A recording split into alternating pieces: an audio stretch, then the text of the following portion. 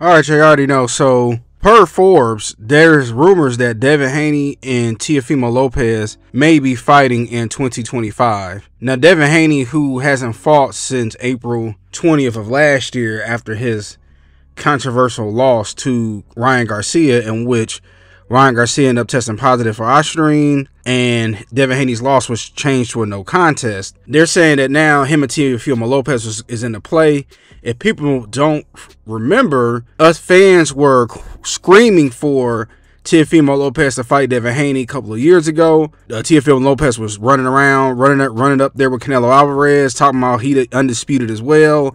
Even though Devin Haney had the WBC belt, he plays around, gets beat by George Kambosos. He ends up coming back, beats Josh Taylor, and who was the other fighter he fought? Steve Claggett, is that how you say it?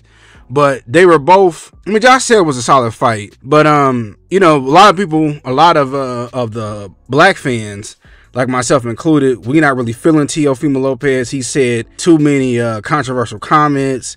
Oh, if Top Rank was to promote the black fighters, then they can have them. And you run around calling Tank Davis and them monkeys and everything else. But if they want to fight, if they're willing to fight, hey, let's see it. I'll pay for it. I don't think it's going to happen. I think it's too many politics involved.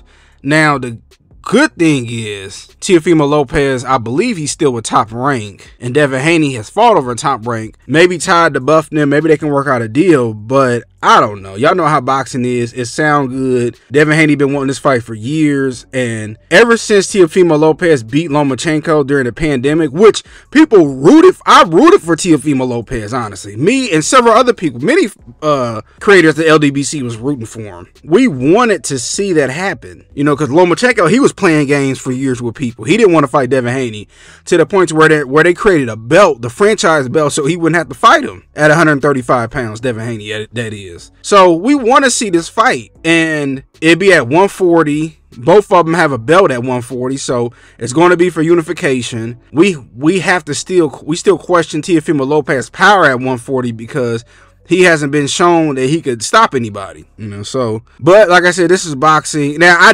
personally want to see Devin Haney fight at least 1 to 2 tune-up fights, because it'll be almost a year since he would come back. But you know, we'll have to see about that. But I just want to make my quick thoughts about it. Make a quick video. Tell me what y'all think.